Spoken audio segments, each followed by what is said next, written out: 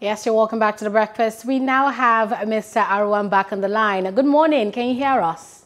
Yes, good morning. I can hear you. Great. So we're just asking for, details into, the two attacks we've seen in Kaduna. Please fill us in. Okay. On Tuesday, 20th of April, 2021, at around 8:30 p.m., we received a distress call that armed bandits were attacking Greenfield University, located at Kasarami village off Kaduna Abuja Road. Immediately, troops of Operation Thunder Strike and other security operatives were deployed to the location. On getting there, the bandits had escaped. And after search and rescue, a staff member of the university was found to have been killed by the bandits, and unspecified number of students were unaccounted for. And immediately, troops and other elements have been working in the general area. This is what we have been doing to this moment.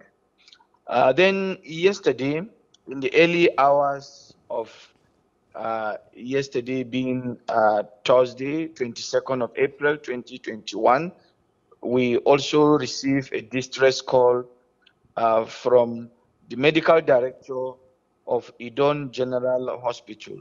The hospital is a Kaduna State government rural hospital. The medical director informed us that two nurses were kidnapped by armed bandits in the said rural hospital. So far, this is the update, and security agencies are working in both locations, working very hard to really locate the bandit and subsequently rescue those in captives. This is the situation as we speak. Okay, what exactly, are the efforts, that you can share with us now with regards to the Greenfields incident? Are there hot spots, that, the security situation or security agencies in Kaduna State believe that these people may have been taken to? Is there a possibility of negotiating with these kidnappers? Well, certainly I can tell you that we have locations in mind based on tracking, but I will not be able to go into further details so that we don't undermine what we are doing now. For the issue of negotiation or paying bandits, the position of Kaduna State government is very clear. We've made our position long before now that we will not in any way contribute in the sustenance of the banditry business of these elements. Yeah, I mean, that's what, the governor, Nasser El-Rufai, has said, consistently. But, I mean, what exactly should you, or would you say should be the answer then? Because it's not in any way stopping the kidnapping from happening. The fact that the government has said there's not going to be negotiation has not reduced, I don't know if you would agree, has not really reduced the occurrence of these kidnappings in Kaduna State. And so how do residents there feel? And what do they expect every time that a situation like this arises? Well, it is not about agreeing or disagreeing with you. It's about looking at the bigger picture. It's about looking at the general security of the state and also what the state government feel after a thorough reflection to be the final solution to this problem. I can assure you that we are not sleeping. We are on our feet, working with the military and other security agencies. And we are making success or inroad in what we are doing. In a couple of days, we will be releasing a detailed security situation report of first quarter of 2021. We will list out a number of bandits that were killed by ground troops and the police.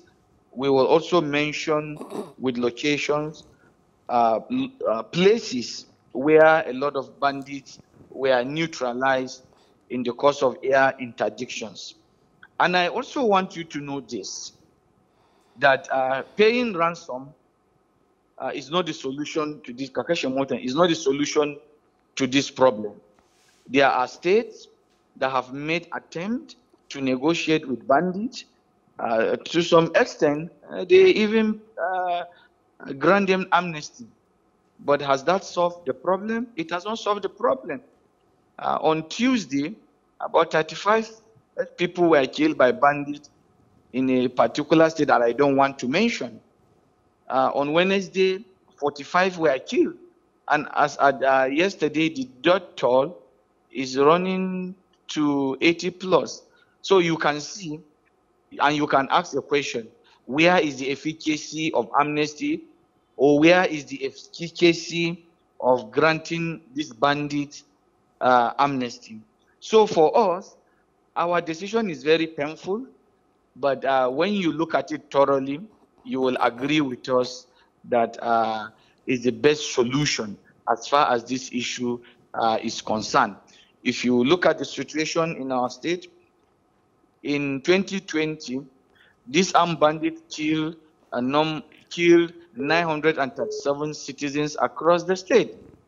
And they also kidnapped 1,972 citizens. So if you are talking about amnesty, why would you not talk about the victims of this banditry? So it's a very complicated matter.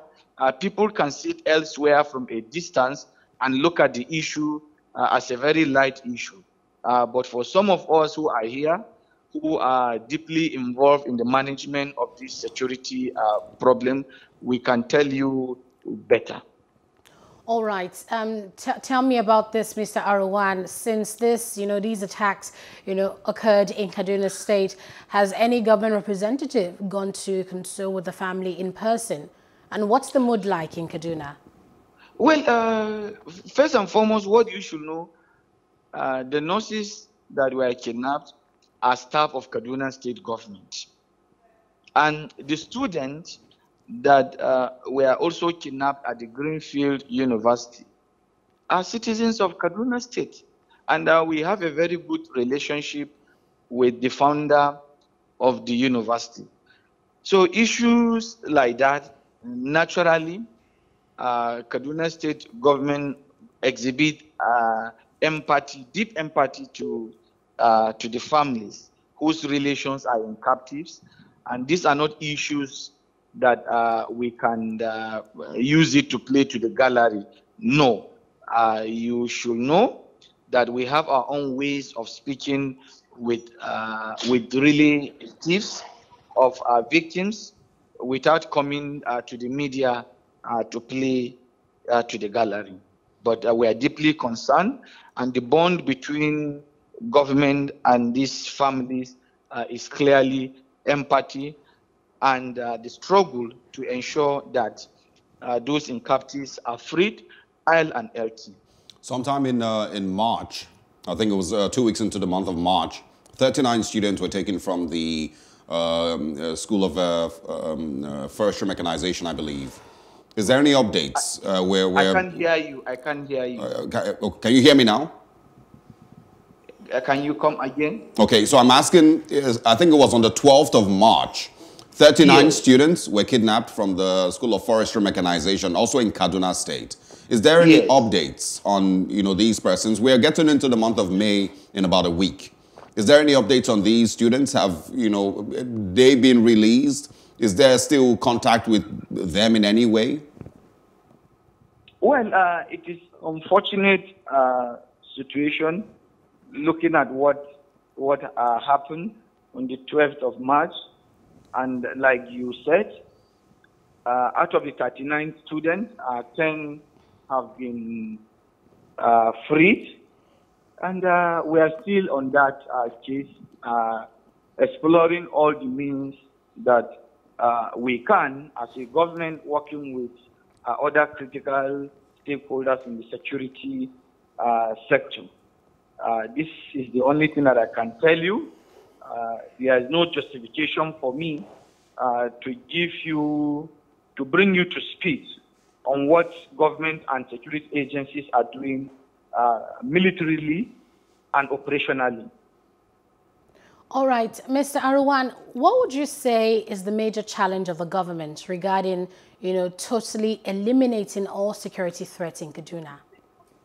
Well, even though I don't get you well, but I can be able to say that security challenge is not something that develops over time. It's a very challenging one.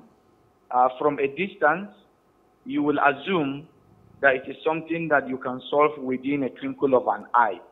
But when you are deeply in this issue, you will understand that it takes a lot of energy, it takes a lot of patience, it takes a lot of innovation, it takes a lot of dexterity beyond what one can imagine. But I want you to know that there are a lot of things that have to be applied. You have to look at the need to have a good number of boots on the ground in view of the vast nature of in view of the vast nature of locations where these bandits are located. There are other issues that I don't need to talk about them because there are issues that we are aware of and we are working very hard in order to address them. All right. I think we might be wrapping up in a bit. I want your message from the Kaduna State government to families of those who still have their siblings and loved ones in captivity. What's your message to those 29 others who are still in captivity, those taken from the School of Forestry Mechanization? And what's your message from the Kaduna State government also to the family of the nurses and those who have been taken in the last 48 hours? Well, we share their pains. We are in this together, and we are doing our best. And by the special grace of God, our efforts will not go in vain. All right. Samuel Aruwan, thank you very much for taking our time and speaking with us this morning. We, of course, hope that some of all these things come to an end as quickly as possible. And You're welcome. The efforts of the Kaduna State government also play out very well. Yes, Good morning thanks again. Thank you. All right. All right. There's absolutely no easy way to explain that people who were taken on the 12th of March Are still in captivity. And we're getting into May. There's no way to explain this. We're going to be getting into 2 months in captivity. Yes, the government says there's not going to be ransom pay, there's not going to be negotiations and all of that. It would have been great also to find out how the 10 have been released, how they got released. Did they dance, for the kidnappers? Was ransom paid? Was there negotiation? I mean, these are things that need to be known. Samuel Aruwan didn't really share a lot, with regards to that case. But there are things that need to be known. How are those 10 released, and what's stopping the remaining 29 from being set free? Is there any communication with the kidnappers at all? Man. Let's move away from security to politics, and we're talking about the 2023 elections in just a minute.